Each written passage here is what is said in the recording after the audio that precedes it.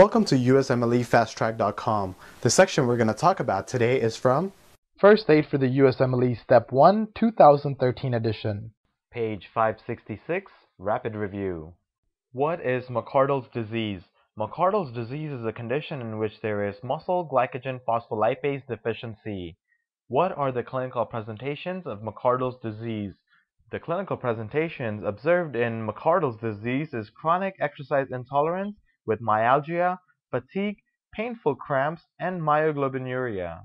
Define myalgia. Myalgia is pain in muscle or group of muscles. What is myoglobinuria? Myoglobinuria is the presence of myoglobin in the urine, and myoglobin is the iron and oxygen binding protein that is found in muscle tissue. And this is indicative of muscle breakdown. For more information on this topic, click on the link in the description section below. For a full USMLE Step 1 review, be sure to check us out at USMLEFasttrack.com, where we help you review the entire first aid for the USMLE Step 1 with high quality videos and hundreds of detailed pictures for a better understanding of the material. So to learn from the best USMLE review book, be sure to check us out at USMLEFasttrack.com.